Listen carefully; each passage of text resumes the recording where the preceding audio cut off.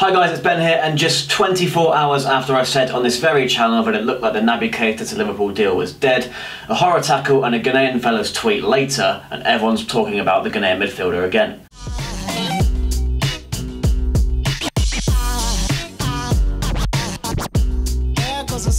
So as I said last night, Chris Bascombe had reported that Liverpool were going to pull out of the Keita deal this summer. They were going to wait until next year when the release clause comes in. They'd had 2 bids rejected this year as opposed to the 3 that had been reported by some.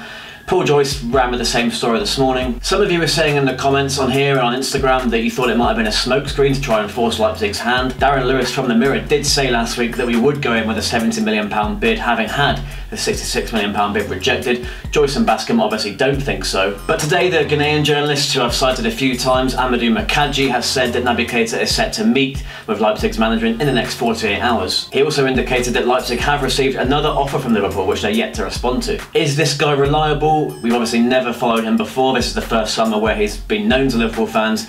He said on Friday that there had been a green light given for Keita to move to Liverpool. He said that having rejected 2 offers already, Leipzig will find it hard to resist Liverpool's 3rd offer of €80 million. With the fact that Liverpool are so determined to sign him and that he wants to join, he thinks this week will be decisive. He said last week that meetings were set for this week to determine the future of the player, and he's standing by that fact today. So it seems like it's MacLeod's word and Darren Lewis's word against Joyce and Bascombe.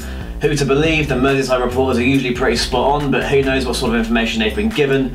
I pretty much ruled out the move last night. Should I open my eyes to the fact that this may still be alive? Who knows? What also cannot be ignored is the fact that Naby Keita today put in a horrific tackle on one of his teammates in training. Obviously didn't look happy. This is apparently very out of character for the midfielder. Diego Demo was the player that fouled him initially, then he retaliated with a real horror tackle. It's all over the internet, I'm sure you've seen it. This sort of thing might happen in training all the time, but it does point to the fact that he may well be a bit disgruntled with life at Leipzig. Is he trying to force the move? Has he got it in him to force the move? People don't seem to think he's that sort of guy. This is obviously a very unprecedented situation for him. He's never had an offer from such a huge club before. Leipzig will not let him go despite these absolutely humongous offers, both in terms of transfer fee and the wages that he'd be on at Liverpool. We know that Virgil van Dijk has taken some sort of action against Southampton. He's on strike or training alone, whichever side of the story you want to believe there. May we see a similar situation brewing with Naby Keita? Is he going to force the move? Is this Liverpool's only hope? And are they actually still interested in this player this summer? Keita and Demo are friends again. Leipzig have put out on their socials that everything's okay, the player's fine, Keita didn't mean it maliciously. Some of you have been pointing to the fact that he's now following Sadio Mane, Roberto Firmino on Instagram, as well as a Firmino fan page.